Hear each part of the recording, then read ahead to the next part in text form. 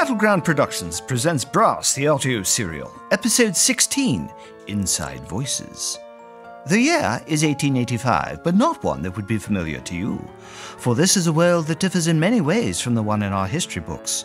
For while the scientific marvels of our own 19th century were indeed miraculous, no scientist from our world ever possessed as astonishingly eclectic a laboratory as Lord Benjamin Brass, whose features include an area that looks oddly like a combination work table and operating gurney, and which today is acting as precisely that, holding the recumbent form of Cyril's half-mechanical manservant, Stevie.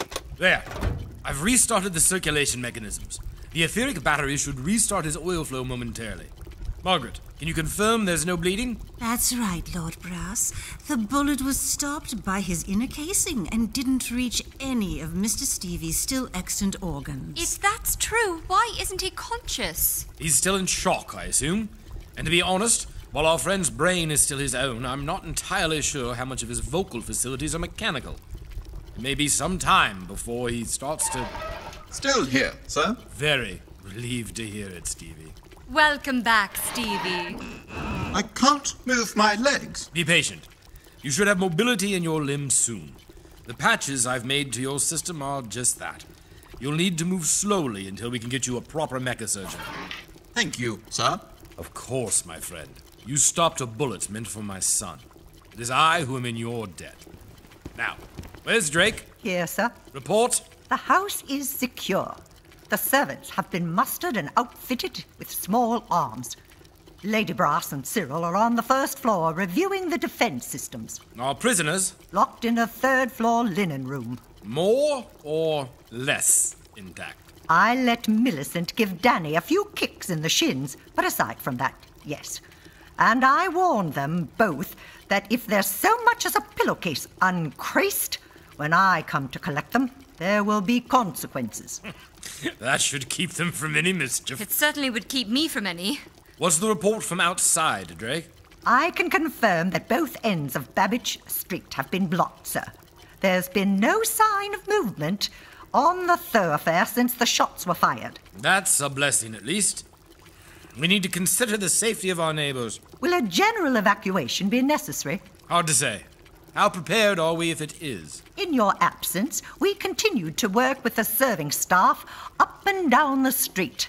It wouldn't be easy, particularly pinned down as we are. Yes. Have to take care of those snipers across the way at the Mulgraves. Just give the word, sir. Margaret, Gordon and I could move around from the back of the house. Too risky. If our informant was right, there may well be additional enemies covering us from there. And I need you here in any case. Cyril and I could take them out, Father. You could, but you'll need a distraction. Our most pressing need is getting word out to the constabulary. With your generator running, is the teletype back on? Regrettably, no. They must have cut the telegraph line. It will only be a matter of time before... Yes, but time is of the essence, my dear. Aha!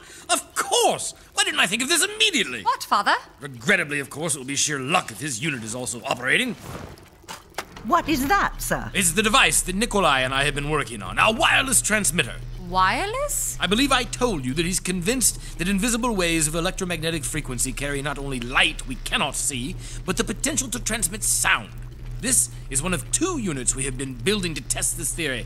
Have your tests been successful? Yes, sporadically.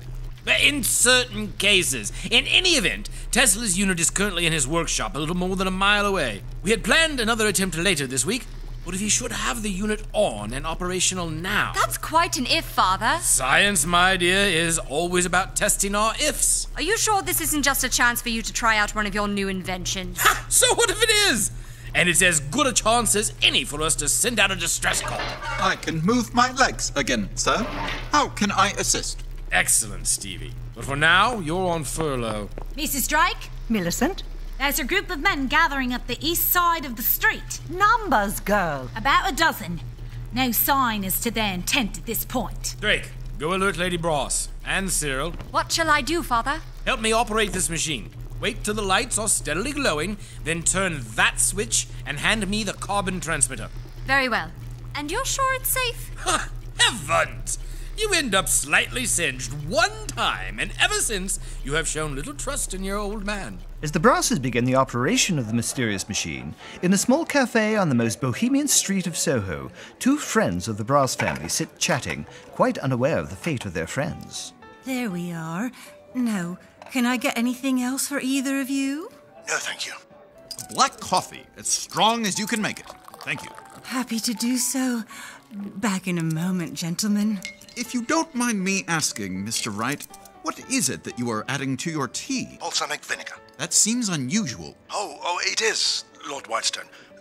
Due to the reconstruction of my face, my palate has been significantly altered. I am quite incapable of recreating the taste of a good Earl Grey, for example.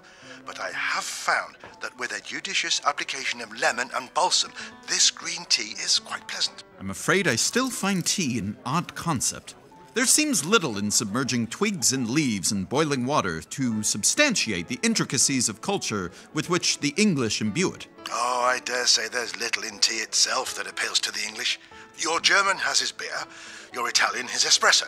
We require neither intoxication nor stimulation, but we are a people whose social interactions are hindered by barriers of class and propriety. Tea allows us to undo our top buttons, so to speak. I do not know if I will ever understand the motivations of the English. Or of English women, perhaps. Yes. And one English woman in particular. That is so. So what is your matter with Gwendolyn Brass? Your reputation as a detective is well earned. A simple matter, Lord Whitestone. For I know the mark that young lady leaves on her suitors well. She has bewitched several of my acquaintances, and, as an extremely eligible bachelor, your romantic movements have been a topic of constant interest to many social circles. I did not realize I was under such scrutiny. Oh, there is not a creature in the jungle who is such a fearsome hunter as the belle of society and their dames. You know the Brasses. Indeed. They are both my friends and currently my employers, as I am helping in an investigation they are making into a person known as the Crime Minister. How goes your inquiry? Damnably slow. The man is ingenious in setting barriers between himself and all aspects of the day-to-day operations of his current empire. What's more, though I have barely begun my work, I have already received several veiled but significant threats. If it were not they who had asked for my assistance, I would abandon the case, but one might as well refuse a summons from Buckingham Palace as a request from the family brass. They are a formidable clan. Nonpareil. So I have thought, and their daughter is, to my eye, the most extraordinary of them all. But I fear that I have lost my opportunity of wooing Gwendolyn. We had an argument, and ever since she refuses my card when I visit and returns my letters unopened. The nature of your argument? I'm still not sure. We were investigating the gambling den of Vincent Law, and she left me to accompany Mr. Law into the gambling pits. When she returned an hour later, her dress was torn, she was bruised, and she insisted that we leave immediately. And you did? Yes, and she hasn't chosen to speak to me since. Curious. Were you under guard in her absence? Yes, there was a young lady.